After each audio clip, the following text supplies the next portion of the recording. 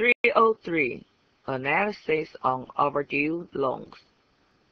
Here we have a table. It's a pivot table, and grouped by the overdue days. For example, 1 to 30, 31 to 60. And each month, how many loan number here, and the sum of the amount. And then we will use this information to insert a chart. And this chart is very special. It's a combination of column and line chart like this. Why we need such kind of combination chart?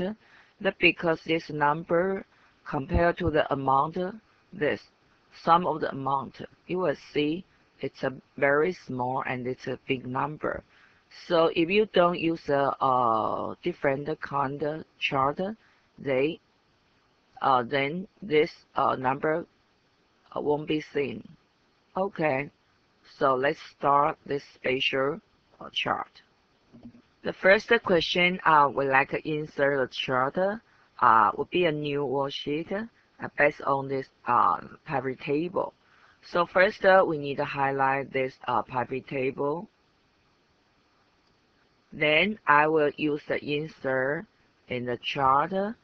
First we'll set up this is a column chart.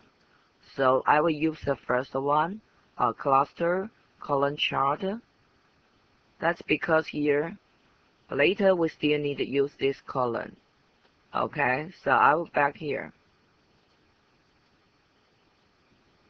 I hope this is a new worksheet, so you can come back here and move this chart to a new, and given a name. It's a chart of analysis. Okay. Now you can see this chart. We should have two different colored data. It's a loan number and the sum of the amount, but you don't see any blue color, just the red one. That's because the loan number is a small number. It will be lie down on the axis. Okay, so actually you won't see that unless you change this to be the combination chart. And this combination chart will be use the line chart and the column chart. Let's find out this. And here we will use the line with the marker for the loan number and the cluster column for the sum of the amount. Now our sum amount already is a cluster, a column. We need to select the loan number to change this to be the line, but it's not easy to select, so I decided to start the second question first. The second question would like use a different axis for the different number. For example, we will call this here. We will call this is a primary axis, and this is the secondary axis. We will change this primary axis for the loan number and the secondary axis for the sum amount. Okay, so here that's a question here. For the second question, your amount corresponding to the secondary axis, that means this one, and the loan number will be the primary axis. Okay, how we do this? You can choose this any sum of amount and right click and go there, the format data series, and look the first series option. Plot your series on where. Because I just choose the red one is a sum of amount, so we would like to change this to be the secondary axis. Look here, and after you change this one, and you will find out another series already show up. That's for the loan number. Okay, I can close it. And look, you can see the blue color. And then choose your blue color because you want to change this to be the line with a marker. And come back to the pivot chart tool. Here I have a design. First is change your chart type. And this is a line, but not with the marker. How about this? Yeah, line with markers. Okay. And look, this blue chart is for the loan number and is plotted at the primary axis. And the red color is for the sum of the amount as a group for the secondary axis. And it's a cluster column. Okay, so now we finish the first and the second question. And the third question, we like to set up the data label for the column chart. It should be at the outside of the end point. Okay, so we will back to the file and select the column chart and go back to the layout. Here I have labels, and I will select the data labels, and it should be at the outside end, or maybe you can get inside there and choose yeah, that's the outside end. Okay, close it and see that's the data label for the each column.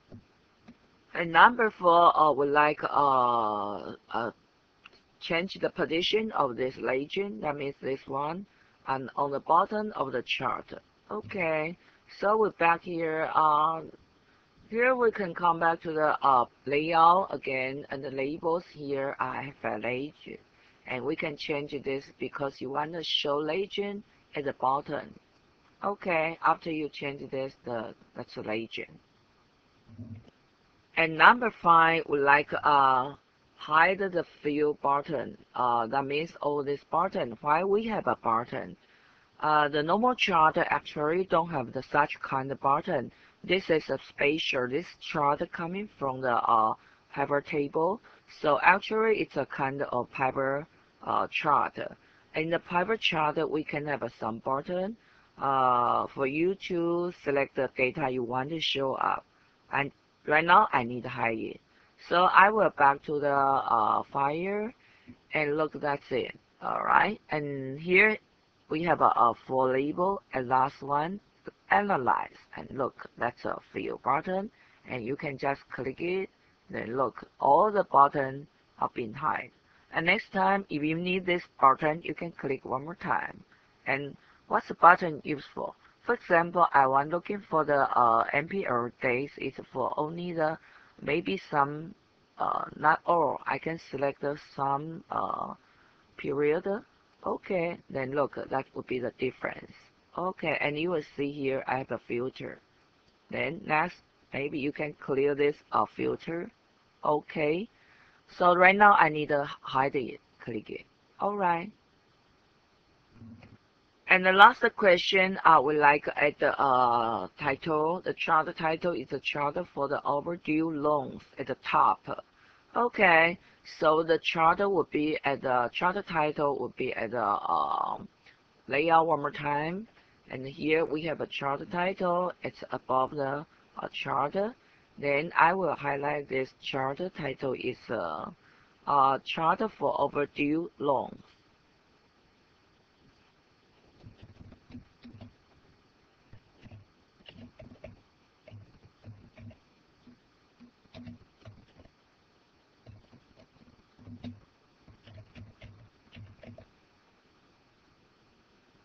And then we need its size is 18 points and the blue and the ball. Okay, so highlight this one, go back to the home tab, and it should be the 18, but right now it's already 18, and it should be the blue. Okay, I'll change the color to be the blue, and already bold, so don't change that. Okay, look at the sample. Now we finish this question.